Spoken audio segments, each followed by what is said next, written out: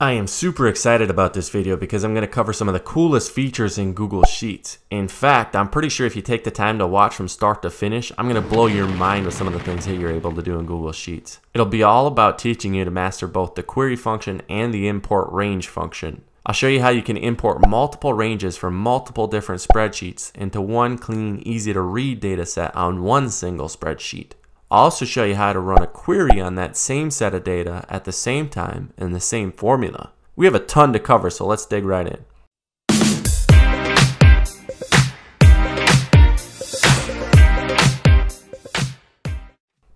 Alright, let's get right to it. I need to show you the import range function and the query function separately so it'll be easy to make them work together later on. And actually, I think it'll be easier to show you the query function first, so let's start there.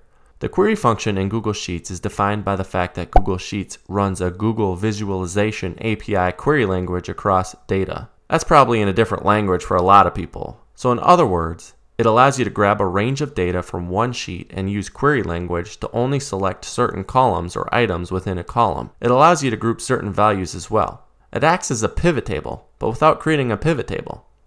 Let's go through an example because I think learning visually is sometimes better. In this example, I have a list of 100 registered voters in my county.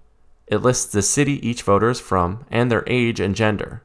In column E, I'm going to create a query that is going to help me filter through some of this data. And yes, I know you might be thinking I can just set up filters, but in the spirit of knowing there are folks who will have use cases for this, I want to keep it as simple as possible. So here we go. In E1, I'm going to start out by typing equals query and an opening parentheses to start the formula. The first thing Google Sheets asks me for in this scenario is the data, which is the range of cells to perform the query on.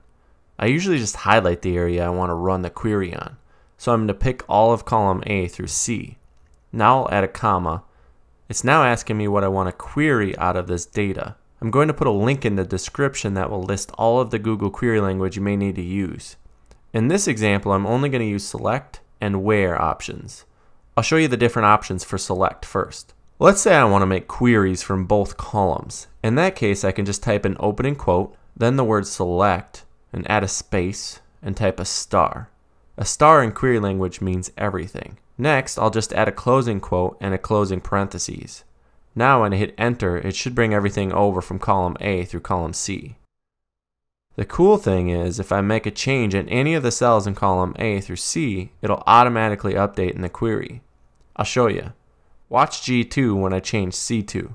The query function also allows you to select what columns you do and don't want to bring over.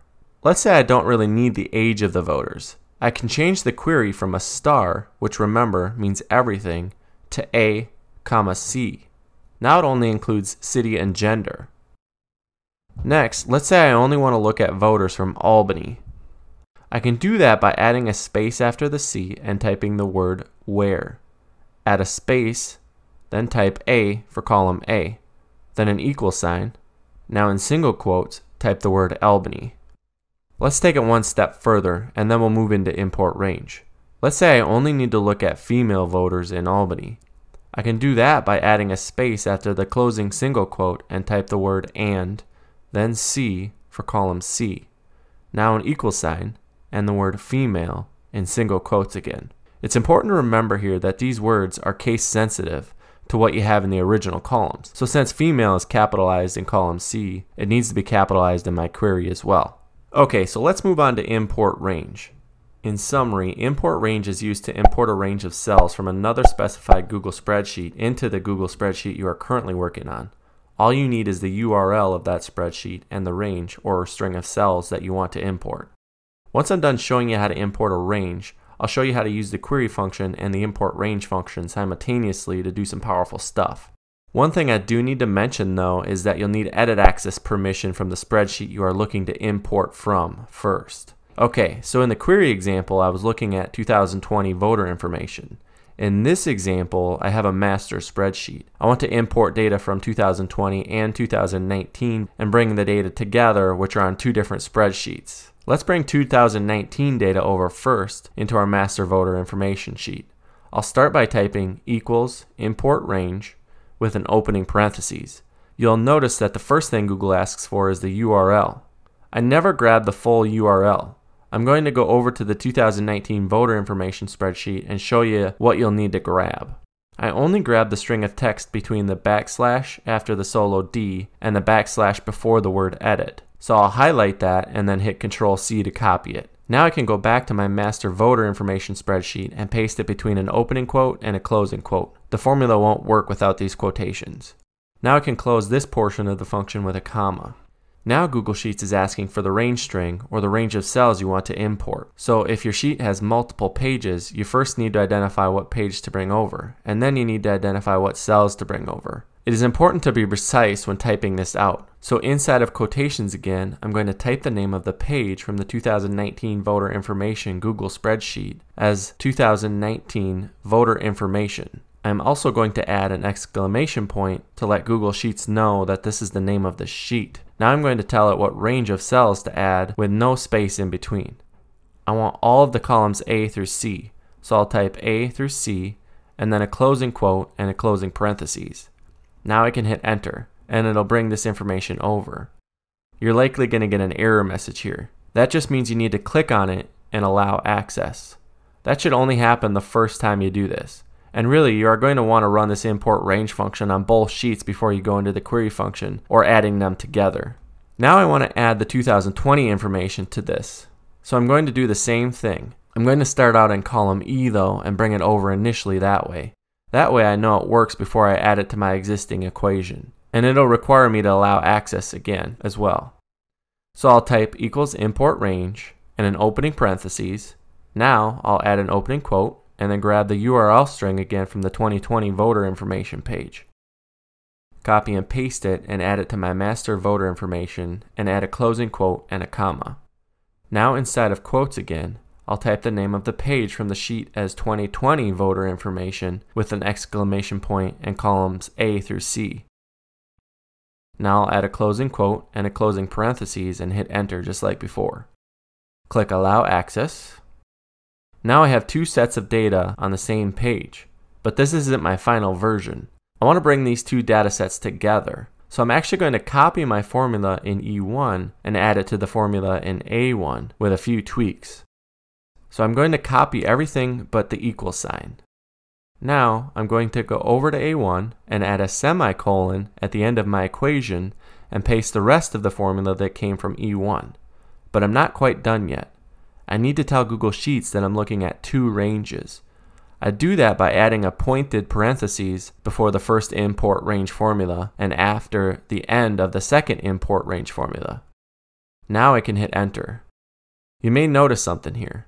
There are only 101 lines, which is how many I have on each of the 2019 and 2020 voter information sheets.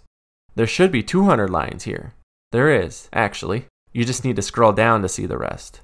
Since I selected all of column A through C in my original import range formula, it's counting all 1000 rows in that spreadsheet. I need to get a little bit more finite with the first formula. So instead of saying all of column A through C, I'm going to say A1 through C101. Now you can see I have over 200 lines. Pretty cool, but this next step will hopefully blow your mind. I'm going to show you how to run a query with these two imported ranges at the same time. So now in this example, I have all of 2019 and all of 2020 voter information combined, but I want to filter it with a query just like we did before. It's pretty easy from here actually. It just involves a bit of copying and pasting. But before I go over that last step, I am going to ask that you do just a few effortless things that will greatly aid in growing my YouTube channel. Please subscribe and hit the bell notification. It seriously takes 1.5 seconds. I've timed it. Also, I know this is a huge goal, but holy smokes would it be awesome if I could get 1,000 likes on this video. And just one more thing and I'll promise I'll get back to the video. Please leave a comment. I get excited for every single one. Alright, thanks for hanging in there for that. Let's get into the cool stuff. I already have an import range formula in cell A1 of the master voter information page here. All I need to do is add the query. I can do that by going to the very beginning of my formula and typing equals query and then adding an opening parentheses. Now I can go all the way to the end of my formula and add my criteria. Let's say I only want to look at the data from male voters in my county. I'll add a comma and then an opening quote and the word select, then a space and a star to indicate I want to select everything, and then another space and the word where. and then COL, or column 3, for the third column in the table. Then a space and an equal sign. Now I'll add the word male in between single quotes, and now a closing double quote, and a 1 just like before. Now as long as my formula is closed with a final closing parentheses, it should work. If we want to look at female voters, we can just change the word male to female. I appreciate you watching this video. I really am hoping you learned something. If you did, please let me know in the comments how you're looking to use the import range or the query function. Also, if you have a video idea, please add that in the comment section as well, and I'll try to get you in my next video.